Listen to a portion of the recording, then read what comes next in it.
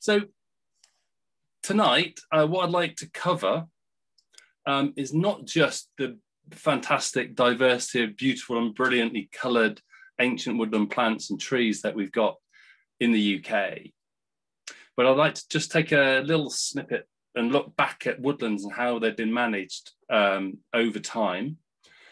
Have a look at woodland ecology that makes this whole cycle of life happen, and that's fundamental with the role of the fungi. We'll touch on soils. I was chatting to a friend last night who said you could give hour-long talks on all of these topics, if not greater. So we're going to condense it, and we're going to have a big cover and overview of woodland ecology. And then we'll look at some of the indicators, what makes a plant or an animal maybe a woodland indicator. And then that time of year when we can't really see the leaves on the trees, but the trees are still out there, and we can maybe try and identify some of the trees in the winter or the early spring. So you can get out tomorrow over the weekend and see if you can recognize any features on these trees.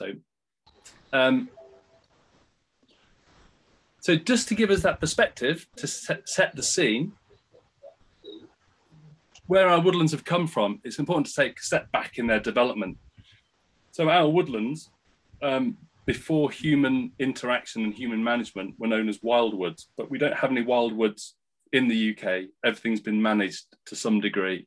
But after the Ice Age, after the glaciation, our woodlands and soils have developed on this very bouldery, kind of muddy glacial debris in the UK. And the seeds were brought in by wind or by birds and animals and started this whole ecology, really, and the whole development of the ecosystem of the woodland. And that period where we had wildwoods in the UK is known as the Atlantic period in the Holocene. And it was about 6,000 BC to about 4,000 BC.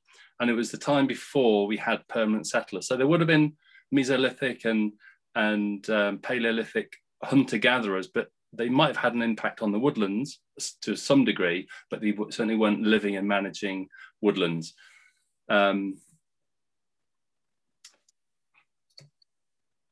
In Scotland, the climate's different, and there's a Caledonian pine forest.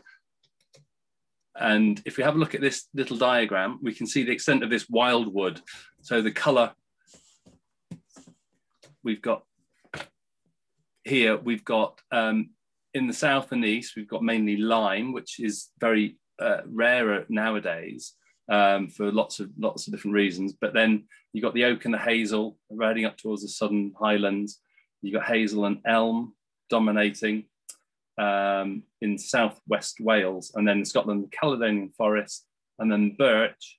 And then the top of Scotland and the Outer Hebrides were the limit for tree growth. So that's more towards the Arctic tundra kind of natural vegetation. So I kind of look at our woods that we once had in Britain, but now we've got so much management that's happened over thousands of years, and we've got all the species that represent in these old woodlands.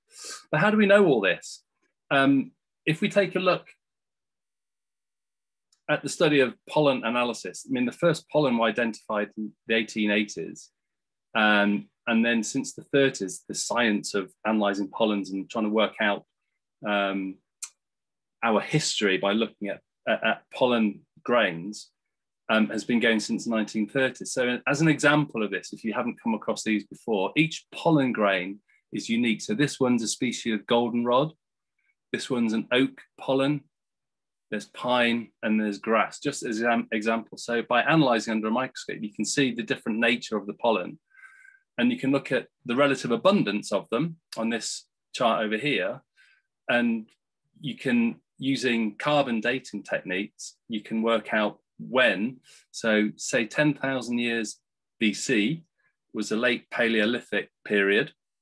And you can see lots of herbaceous plants, a little bit of willow and lots of silver birch. And then you come to the early Neolithic, and the herbs have gone down, alder has increased, oaks increased, elm and hazel, so on. And then come the late Iron Age, many more heather plants, more herbs, willow, ash, alder, lime, still there, oak, hazel, Scots pine. So you can see that there's this natural, as the climate changes, there's a natural change in the natural vegetation.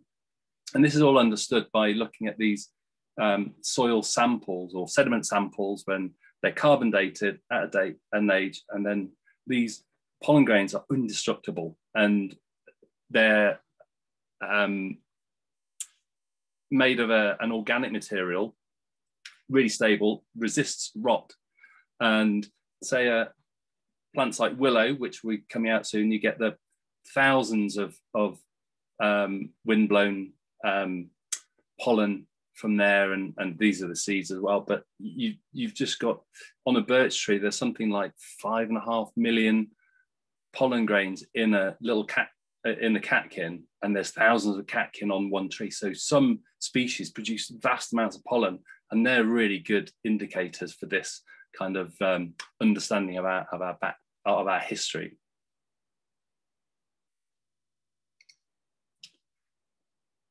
So if we look at the woodland structure, so in temperate Britain, we have a structure where we can broadly describe, we've got these canopy forming trees. You can see there the tall canopy forming tree. And then you've got this slightly lower understory. So you've got woody shrubs and hazel and certain species that don't climb up to the canopy, but form this underlayer. And then you've got this, what we call a field layer. And they're made of climbers and creepers like brambles and ivy and honeysuckle and dog rose. And then you've got the ground layer, and we're going to look at all these different species that we find on our woodland floor, and the herbs, the non-woody plants, and we'll be looking and describing some of those as we go through the evening. So we've looked at wildwoods. So since people have lived and had permanent settlements in the UK since the Neolithic time, we've been managing woodlands. And the first settlers showed evidence of farming and woodland clearances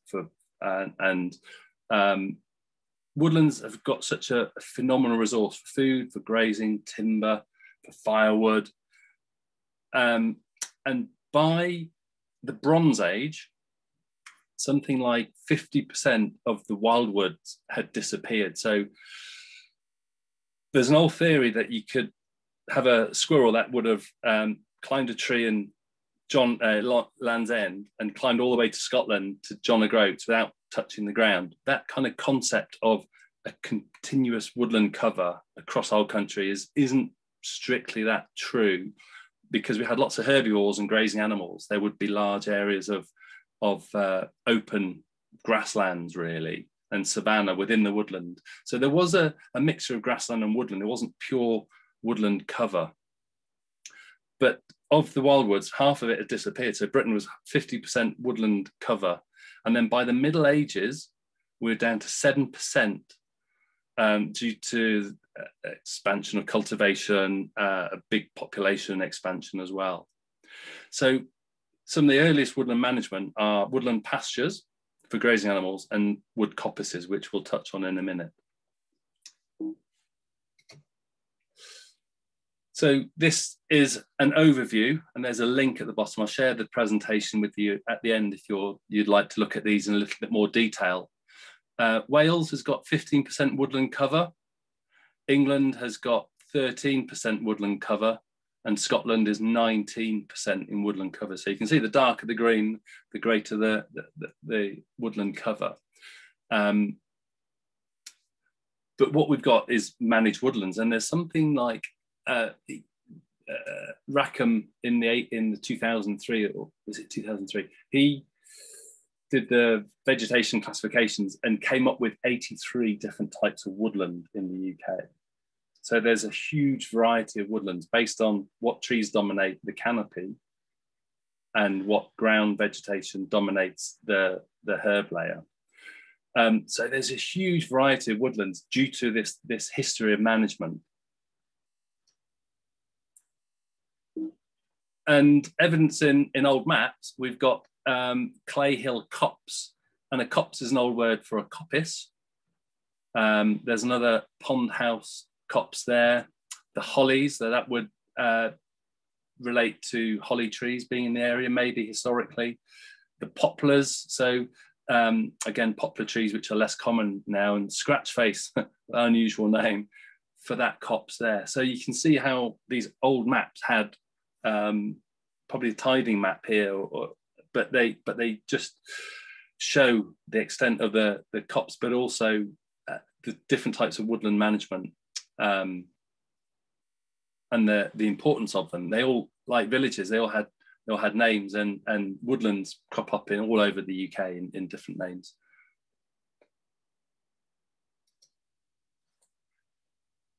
So here's an example of a wood pasture. So a wood pasture lacks shade adapted plants. So on the ground, you've got grass cover, grassland cover. You've got some quite big trees, quite a few trees, but not permanent shade. So it's quite an open, managed environment. There's another example. So you've got different grazing animals, different types of grazing animals that we've got in these woodland pastures. And our woodland pastures have declined massively over the centuries. So that kind of habitat was really common, but I think woodlands or wood pastures have either become less grazed and less wooded and more grazed, or they become more covered in woodlands as well. So there's more regeneration. So that whole agricultural land management technique has kind of gone by the wayside to some extent. And we've got a lot of parklands in Britain. So these came in with the fallow deer, like we've got there, and the pheasant and rabbits were introduced by the Normans, and they brought in these parks and these parklands where they semi-domesticated and managed the deer, not for hunting, but for venison. So they were, when the Normans came in, the Domesday Book recorded something like 35 parks in Britain. And then by 1300, so 120 years later, there were 3,000 parks here. Really massive expansion of old woodlands being converted into parklands and parts of these great big estates. Other types of woodland environment that we've got from that period, medieval period, we got the big estates that were divided up. Commons were given and developed as a type of wood pasture as well. So these are common grazing rights from the medieval times, part of these big estates and manors. And some still remain. An example is Burnham Beeches in Buckinghamshire. That's quite a famous one. And this was on the way down to Westonbirt. I can't remember the exact name of this, but it's unusual to have lime on these woodland commons. But again, it's different types of management, and you will find different species associated with them. So the woodland pastures have declined.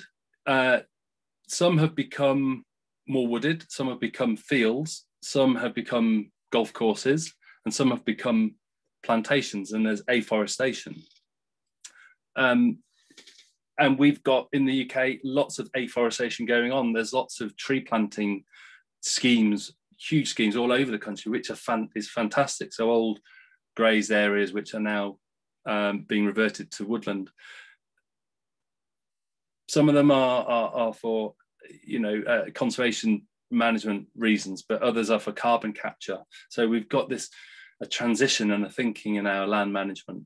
But plantations, we've got these exotic species. This just illustrates that light does penetrate through some of them, and that will affect what grows on the ground and the vegetation. Some of them are very dense, but these exotic species have been in the country for 300 or so years.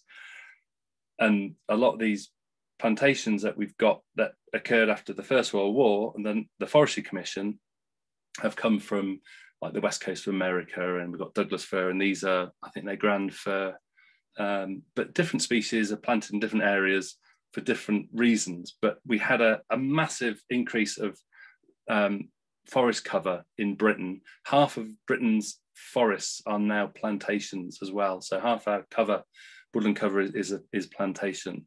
But we've had this big increase since the First World War because we needed a resource and materials and woodland products and things.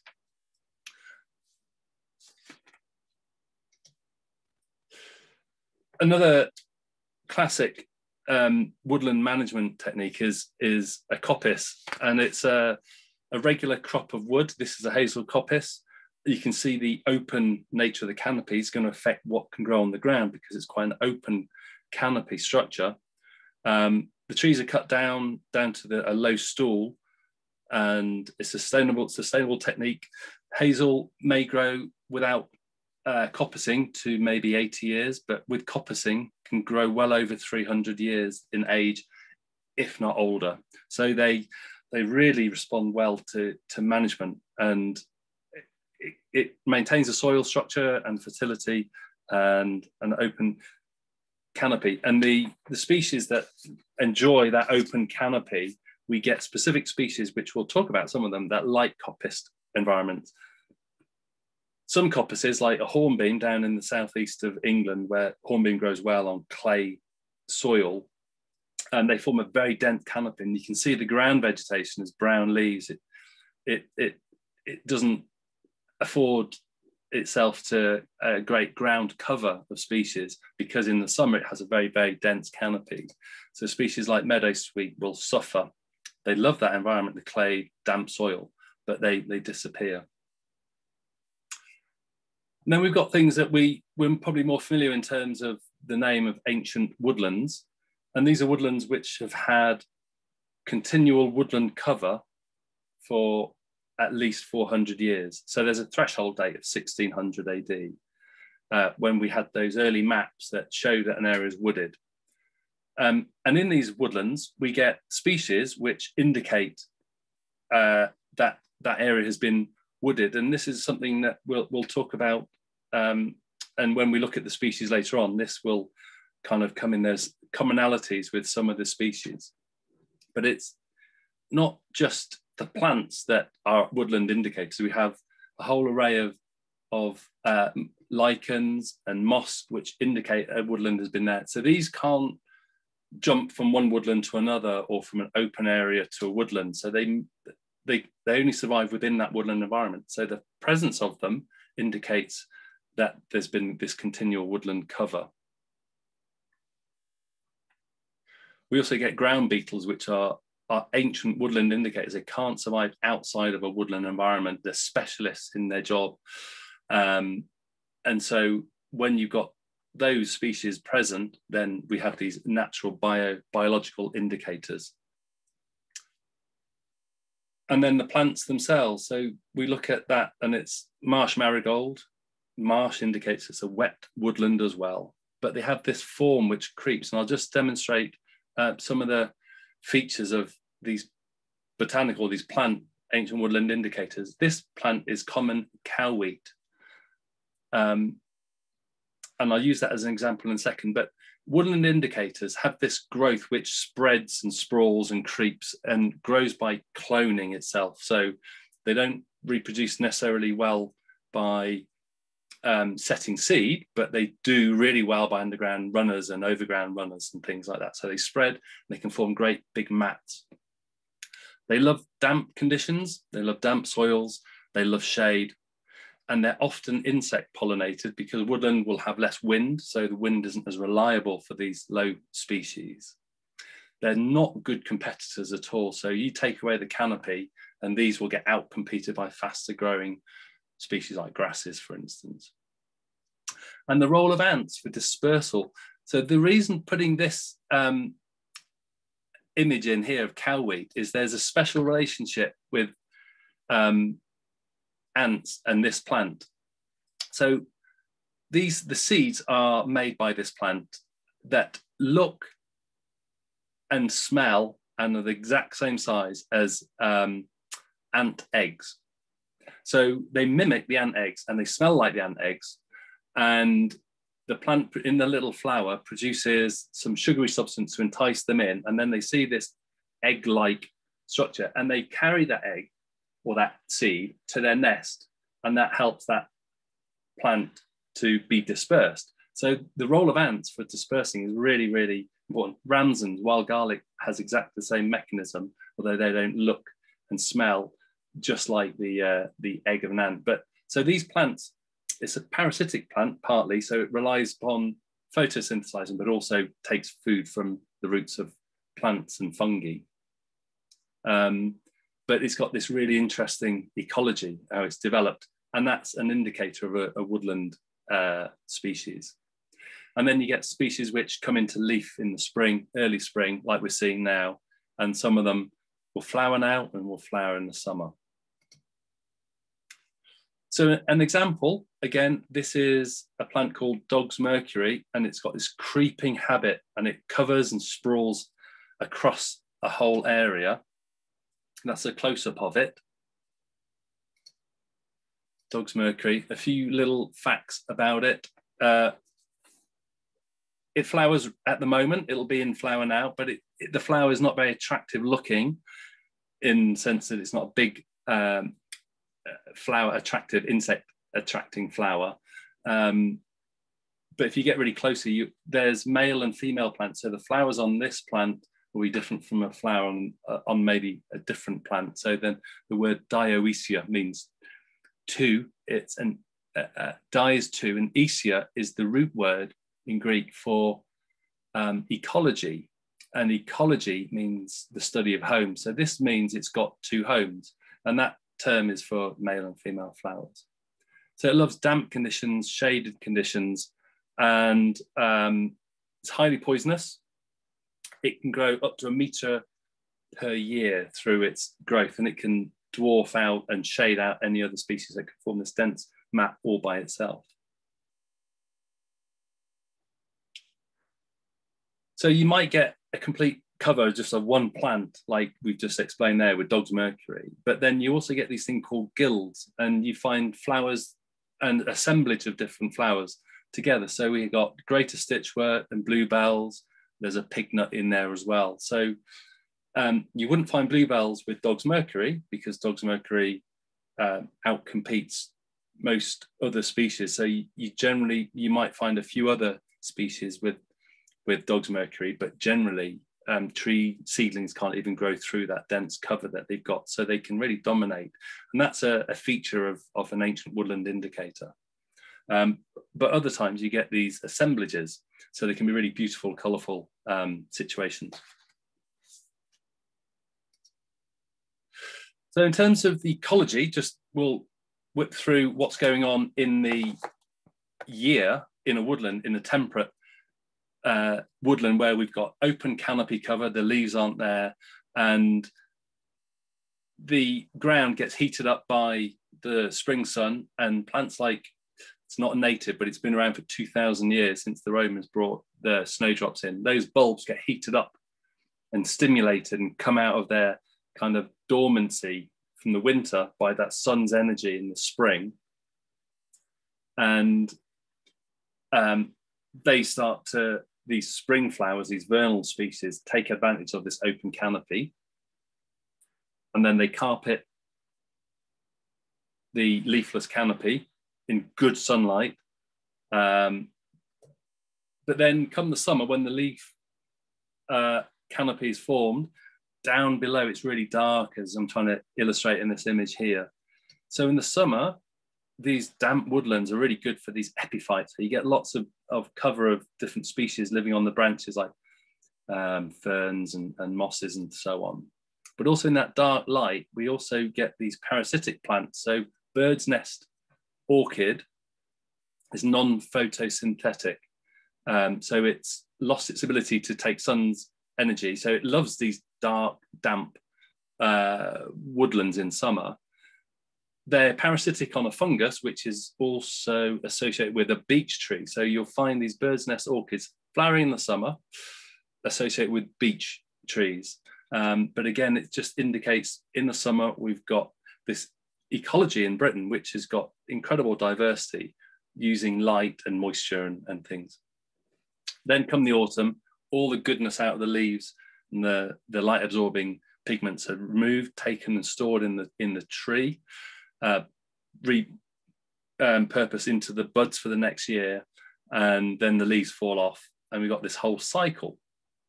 So the acorn grows, it's germinated, it develops during the summer, then the leaves fall in the autumn, and then they get recycled in the autumn. So that's our nitrogen cycle. We're going to spend 5 minutes just looking at this and the role of fungi.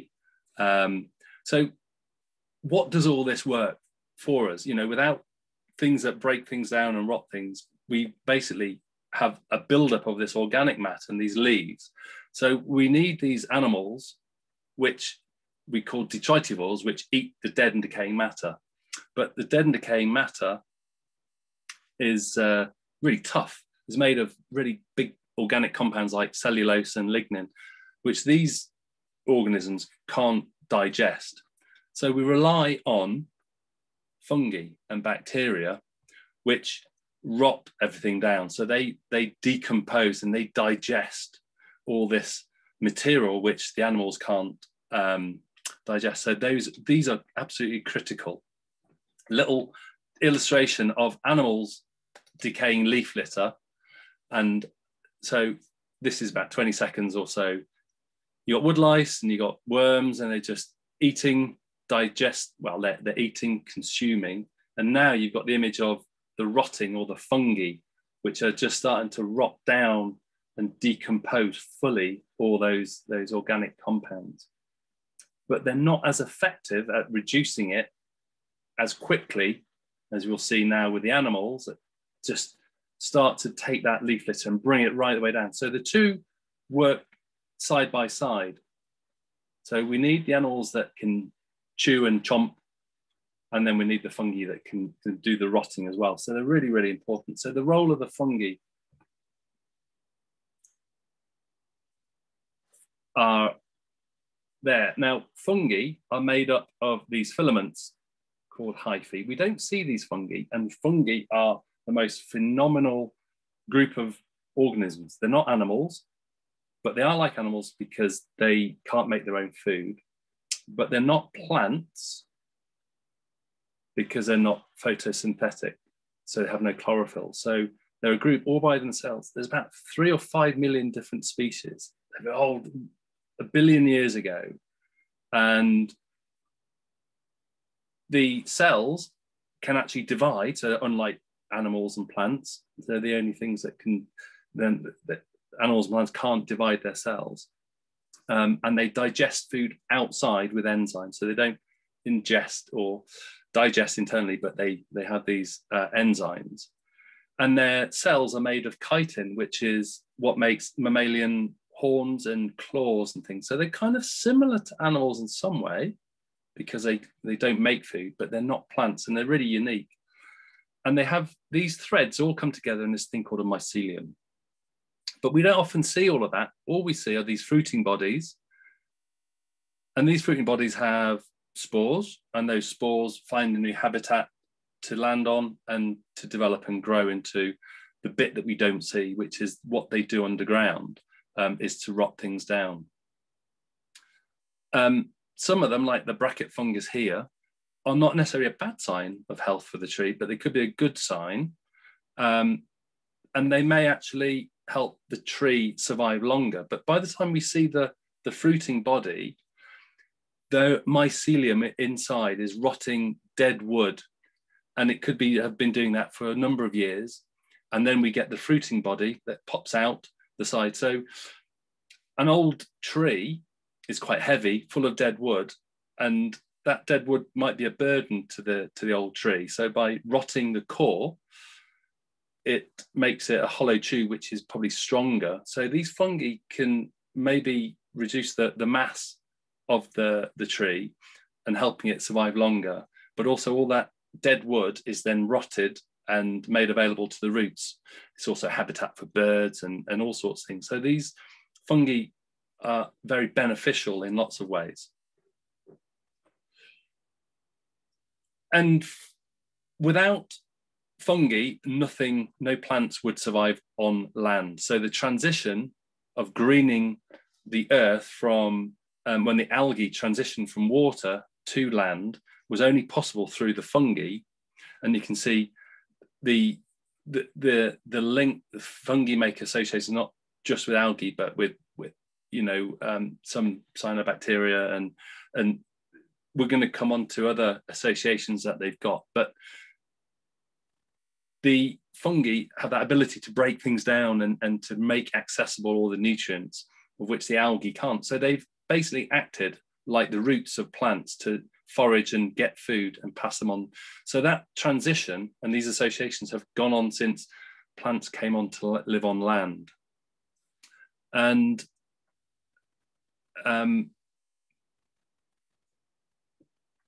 one thing I want to talk about here is, this is a tree that I saw the other day upturned. It's a beech tree, and you can see how flat and shallow those roots are. They're only a matter of inches deep, that root plate, far thinner than the size of the trunk.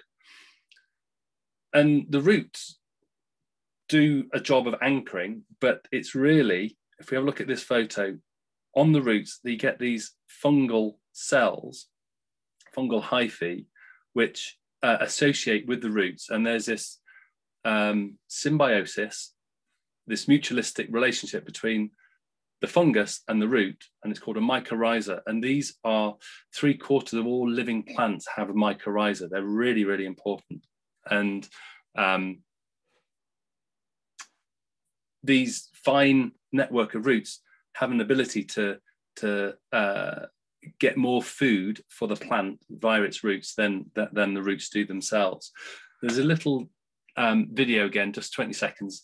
These yellow structures are the spores. So these are those fungal spores, and they go onto the roots, and the sugars, those green things are the sugars, and they get made by the plant, taken up by that fungi, that mycelia, and then they spread out and grow and find that fine network right the way through the soil.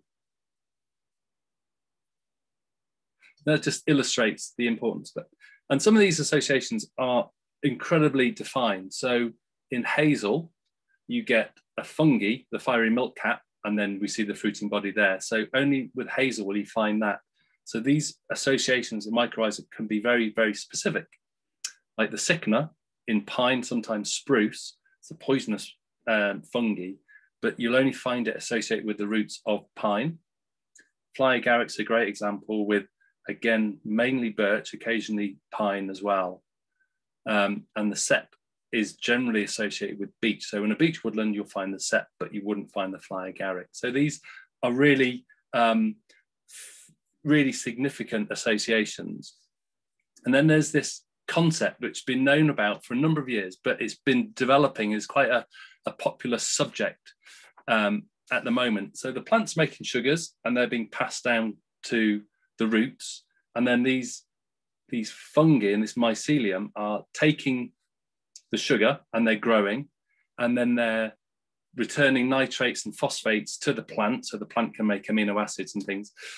And there's this, not just the association that we've got between the root and the fungi, but then the fact that these nutrients can be passed on to other components and other trees within that forest. And so this wood wide web, things are connected, and it's really fascinating. They've done radioactive traces and they found compounds being taken up by one tree and then passed through the roots and being given to another. So the benefits and the health of the woodland, they can prevent attack. So if a tree's being attacked, they can send chemicals.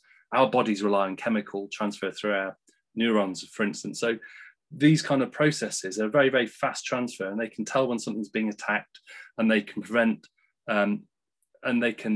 unwelcome attack by spreading toxic chemicals and things. So it's a really interesting kind of world that we're just understanding more and more about. So that's the wood wide web. So I just thought I'd touch on that today. And then before we look at some species, woodland soils are really, really varied. And again, you could give, I don't know how many of you would be interested, but you could give hour-long lectures on different types of soils. And the science of soils is a really interesting topic. Sadly, not studied as much nowadays, but really, really important. Upland soils, we often get quite a deep, because it's heavy rain, cooler climate, you get a build-up of organic matter. In lowland soils, we get greater recycling of that organic. It's warmer and the climate's better. So you get a very different woodland soil structure. And then in wet soils, this area here is actually clay. So the texture of the soil it has changed, and there's a lot of chemistry that goes on in soils. But I just thought I'd illustrate the fact that with certain soils, you get certain species. So you get lots of wood rushes associated with upland soils and bracken, for instance, and ferns. Lowland soils, a lot more of these, what we consider as a colourful array of woodland indicator species. And then in wet soils, plants like herb Paris, quite rare nowadays. It likes wet soils. It spreads behind the ground rhizomes as well, and that's a distribution map of it. So it's not common in Scotland at all. More in the West Country really, not so much in Wales. But again, it's the type of soil that's really, really important as why you find a certain species where you do.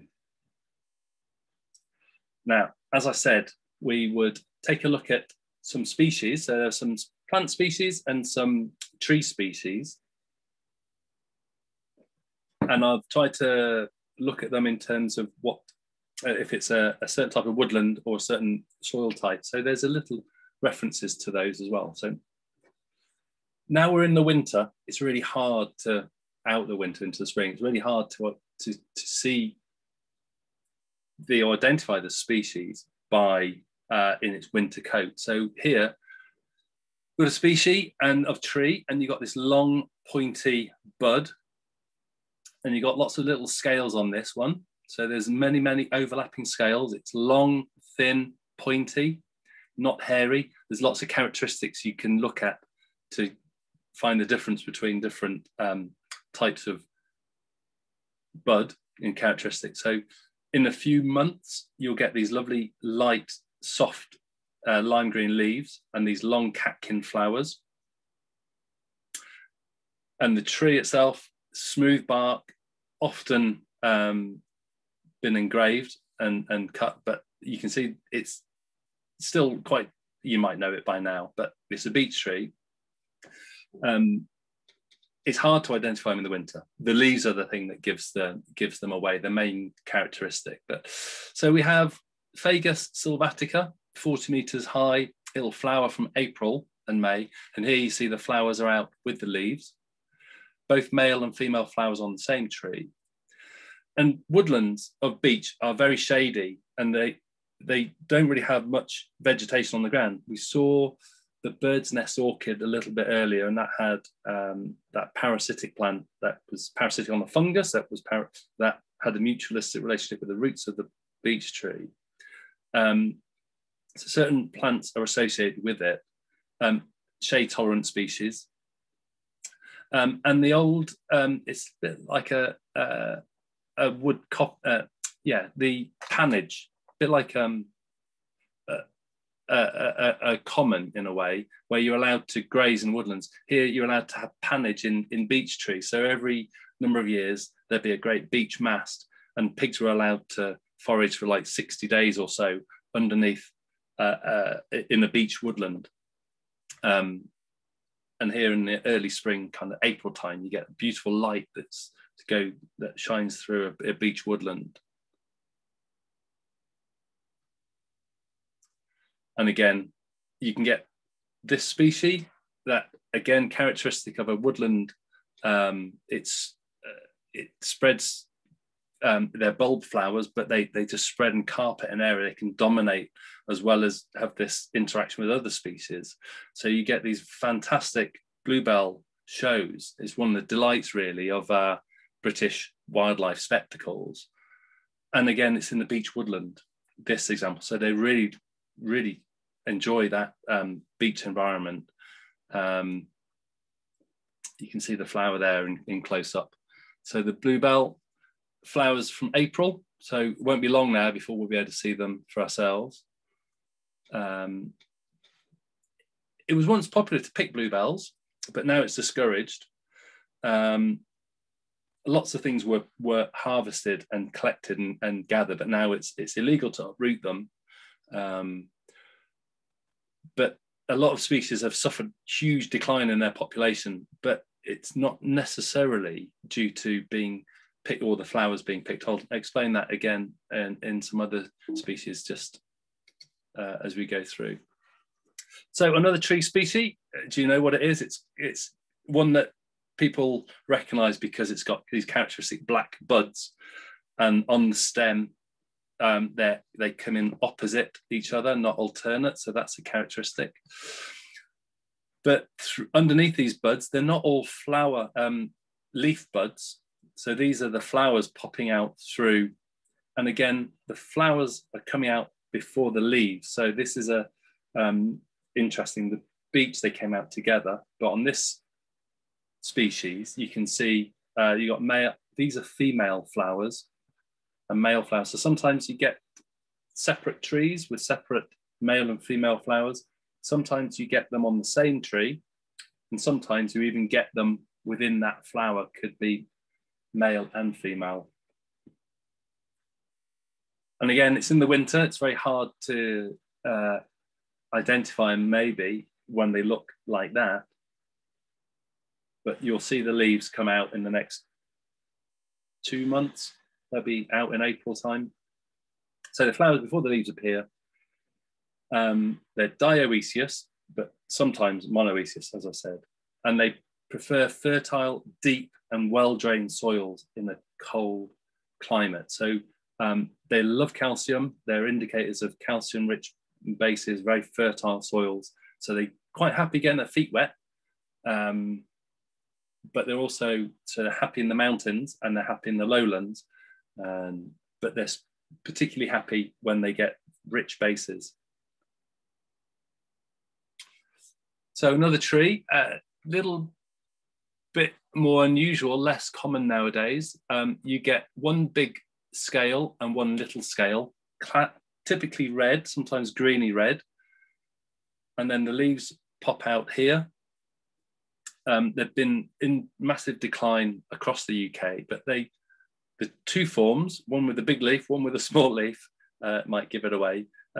It's far less common to see those than it is the hybrid, which is known as common lime. And this nature of suckering at the base is really indicative of lime trees. So that's common lime I'm using as the example. Flowers in July, so it's quite late. You can make a nice tea from the flowers. The hermaphrodite, so male and female productive parts within the same flower. And then I've explained that there's the hybrid, which is more vigorous than the two and far more common. So you're less likely to see, unless you go to like an arboretum, you're more likely to see common lime.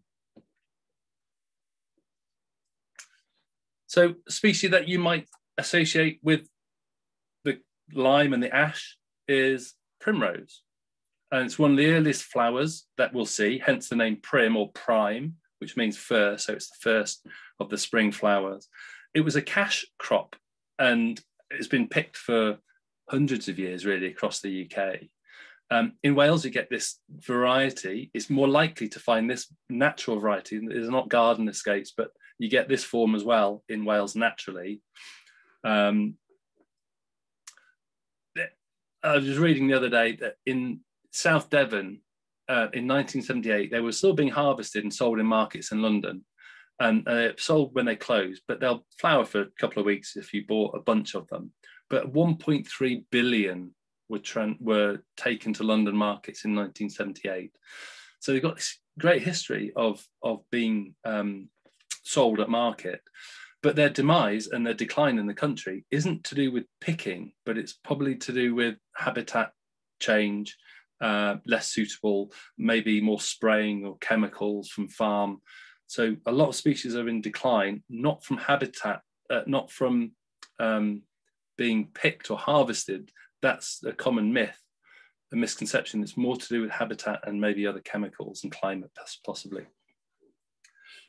Something I learned at school, there are two forms of the primrose. One's got like a little dot there, and one has got, I'll show you a diagram to explain it.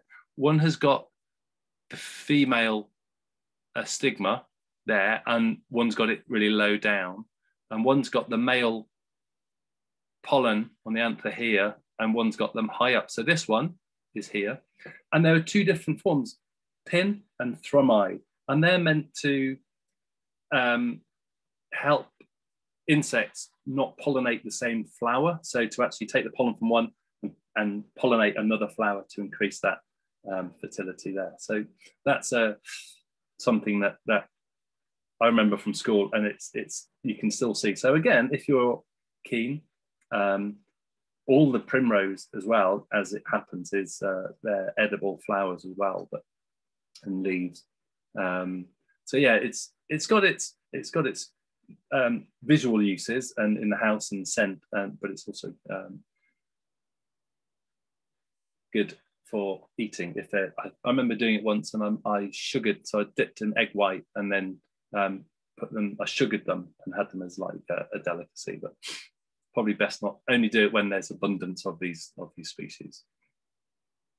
So it likes heavy clay soils and damp, shady area, and they will form these great big mats. So again, damp, heavy clays, hornbeam, you'd find them with them, and various other species. So they're very soil dependent and environment dependent. We've got here a plant that's again creeping form. These leaves appear in the autumn. These the heart-shaped leaves. These you'll see mats of them come in the autumn and the winter, and the flowers are starting to appear now. That's one close up. You either get 8 petals on these or 13. The Fibonacci number of petals. I don't know why, but there's some interesting patterns that you get with nature, which Fibonacci kind of elucidated like 800 years ago. It's called lesser celandine.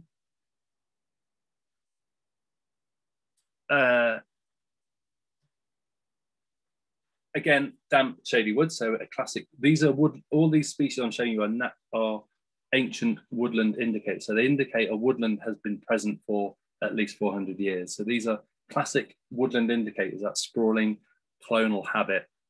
An old name is pilewort, as its tubers, which resemble piles, and was therefore thought through the doctrine of signatures as a cure for that ailment.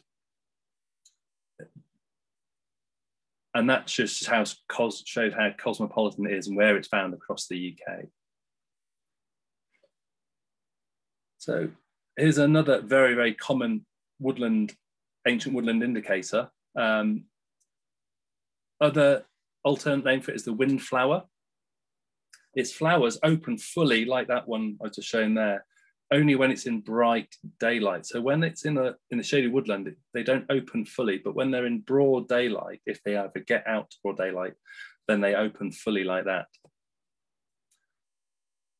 They're barely fertile, so they rely on creeping underground, although they grow very, very slowly, and they'll grow, I think it's 6 feet in 100 years. So they're incredibly slow growing, but they form this carpet and mat. So they won't jump from one woodland to another woodland.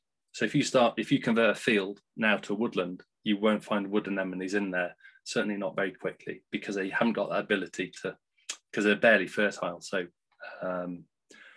they're a true woodland, ancient woodland indicator. Honeysuckle is a climber, again, a woodland indicator. The scent, beautiful, beautiful scent. If you ever get a chance to smell them come June time, June, July, they're quite late flowering. The scent is stronger in the evening. It's strong in the day, but much stronger in the evening, and it's because they're moth pollinated. Okay, there, it just explains again that it's fantastic, beautiful scent, and great in summer drinks as well, if you wanted to add to that. Changing habitat now to a kind of a wetter woodland, not very easy to identify from the bud, but if I was to show the next image, so we've got catkins. These are the female catkins. These are the male catkins. And as the catkins grow through the spring, the male catkins enlarge and then they release their pollen. Still not easy, but it's a wetland environment. And they have, you can see all these catkins all the way to the top of the canopy and all the way down as well. So you'll see that feature on these near wetland areas, and it's older. So they can tolerate acidic conditions to alkali conditions. They love water rushing and flushing past them. They don't want to sit in waterlogged environments, but they like it where it flushes. And the seed, when it's developed, is waterborne. It germinates by being carried down in the river, so it needs that flowing water, and then it will germinate down along floodlines. So it's really interesting. It's not carried by animals, it's not by birds or anything, or the wind. It's actually distributed by water. So it needs that wet environment, but not waterlogged. So there's a picture of older wood with kind of grassy. You can see kind of sprouting from the base. That's a characteristic as well. So these suckers and shoots that come up from the base. You might see golden saxifrage as well in that environment. So again, damp woodland floor. Golden saxifrage loves that environment, as does this plant. So this plant has a ring of leaves, like a ruff. Its name may have come from that, or it may have come from the fact that it roves. It's a roving, spreading plant. So again, it's that woodland, ancient woodland indicator. Once called sweet woodruff, it's now woodruff. It's used as a domestic freshener, and in Germany and Austria, it's one of the ingredients in a drink called Maibol, which they use a wine made in the Rhine or the Moselle area, and they add it to sugar and orange, and then they use the sweet flavour from the woodruff in this punch that they make in Maytime in that area. So if you come across it, 4 white petals on that, and then this really distinctive ring of leaves that you get. So it is a ruff, or is it a rove? I don't know, but it's certainly, these are not easy to see because they're quite diminutive, but when you get a big bank of them in there, you know, in Maytime when they're absolutely in flower, then you probably have the scent before you to see it. Here's something which I find is just the most beautiful wild flower, and it's the national emblem of Wales, and it's Cennin Pedr in Welsh. Once widespread, it loves damp woodlands. These are tiny plants. They're not like the flowers that you buy in supermarkets. These are really, really small, and they suffered a massive decline in the 1850s, and no one really understood why. Wasn't due to picking, but this population is in a little protected area in North Wales, which has really seen a huge revival over the last 20 years by removing grazing pressure from this area, and they've really responded well. So grazing pressure has really had an impact on these wild daffodils. They love these damp, base-rich, fertile environments as well. So it's a beautiful plant. If you ever get a chance to see them, that's a population in the UK where their red populations are where they are introduced. But up in North Wales, there's a small population, which is a native population. It's been there at least 40 years. It's been known about, it's a little reserve, it's been known about for at least 40, 50 years. And in Wales, it was used to flower graves on Mothering Sunday. So it's yeah, a delight to see. This flower is very, very distinctive. The leaves are out already. They've been out since January. They're arrow-shaped leaves, but the flower itself, it stinks of wee. It attracts flies to pollinate. And it's got this really interesting kind of structure here, which will bear red berries later in the season. But the flowers are way down here. Its name's Lords and Ladies, cuckoo pint, cuckoo flower, parson in the pulpit. There's lots of names for lords and ladies. Again, creeping habit, just a classic woodland indicator. Poisonous, best not to eat it or be tempted, but it's worth a smell if you get a chance to see them in the next month or so.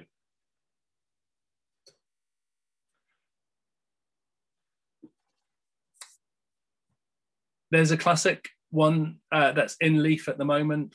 The scent you will see and notice, the aroma is really strong. And again, they carpet and blanket an area. Beautiful array of colour. This was up in the Lake District a number of years ago. So Ramson's a strong woodland indicator. Doesn't like being coppice, so it's of these unmanaged, well, less managed, semi-natural woodlands. Yeah, all that plant is edible. It's lovely. It's got a lovely strong scent. Ants like to distribute the seeds from this as well. So it's a common, spreads by that clonal growth. So it's a classic woodland indicator. Couple more trees to finish, and a couple of species. We'll run over a little bit. So we've got their big club-like bunch of buds, and then the catkins that will appear at the same time as the leaves. And the tree itself has this grand shape, twisted gnarled branches. This is sessile oak, which is gregarious. It forms forests. English oak doesn't form forests. It doesn't really, unless it's planted, but sessile oak will naturally form oak woodlands. So you get the beautiful long catkins on that. Can produce 5 million acorns in its lifespan, but it won't flower until it's 20 years old. There's an example of an oak woodland as well. So it's sessile oak will form these natural stands.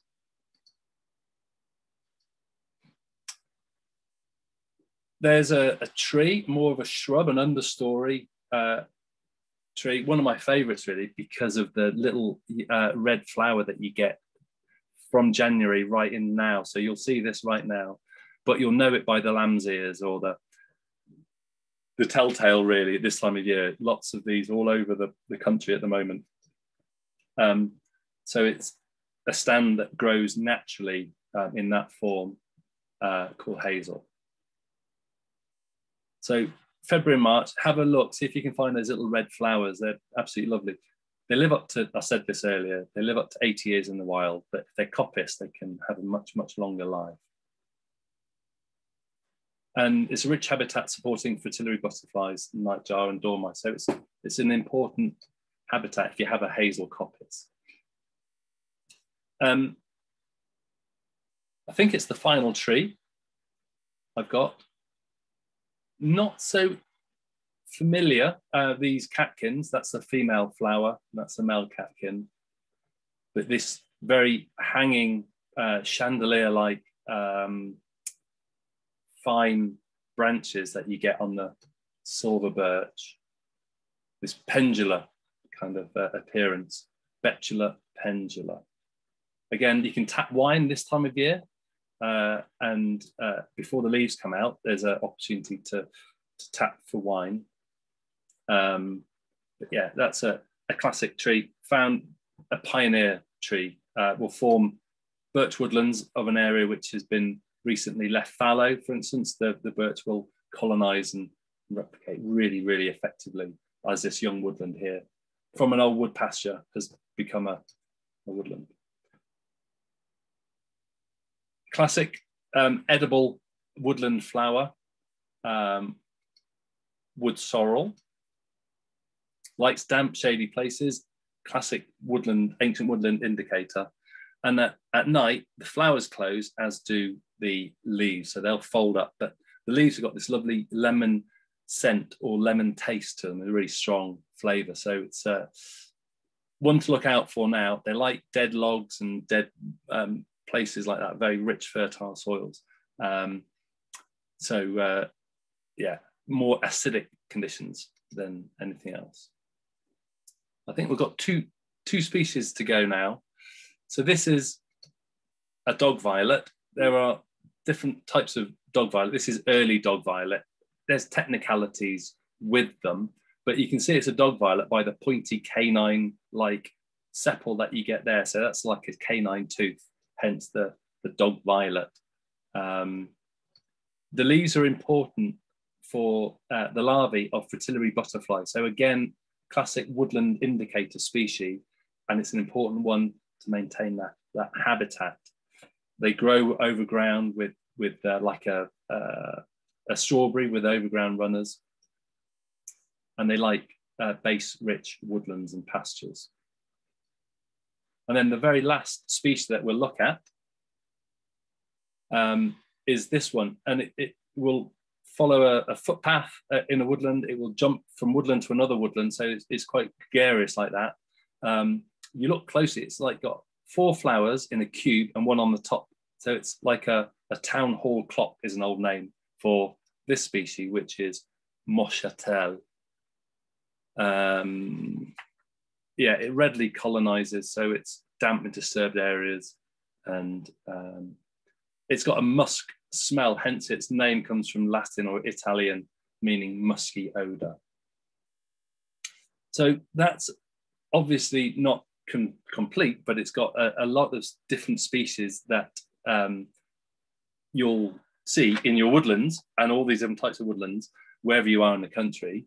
If you want to learn more about trees, then I've got some cards which explain the characteristics of the trees in these playing card form. And with the flowers, I've got a reciprocal pack for there. Trump cards, if trumps are your thing. But basically, I've got some resources if you wanted to learn more and have something that you could take with you in the field to learn about the characteristics and some of the stories behind the species. So as I said, thank you for attending tonight. It's the start of a 5-part series, of which next week, Simon Rogers will be talking about managing the uplands, the future for agriculture, conservation and recreation in Britain. Then Paul Gannon will talk at 45 minutes, 4.5 billion years of world history. Sophie Williams is going to talk about upland birds, what you're going to find in the mountains and the moorlands in the UK. So fantastic. I'm really excited about that one. And then finally, wild food and foraging. It'll be the time of year to look at some of the plants and look at how we can use them to make nice foods and adorn salads and things like that. So thank you very much for attending tonight. I know we just slipped over an hour, but I hope you found that interesting. I will share the presentation with you afterwards, so I'll send a link out to everyone if you're interested in seeing some of those, maybe at your own pace. Was there anything that really cropped up, Marion, in terms of questions? No, there was a bit of information, books and suggestions and things, but no actual questions for you. But there was a few, as I say. I can put a couple of the resources that I use in the talk. I can put them into I'll put them in a list with a link to the presentation, so you can see some of the sources that I've used for this evening. So thank you all very much for attending. I'll respond to any questions afterwards, but yeah, thank you again. Enjoy your evening and enjoy the woodlands. And hopefully that's inspired you to take a closer look at some of the beautiful wildlife that we've got in our British woodlands. Okay, hopefully we'll see you again. Okay, bye-bye for now. Thank you.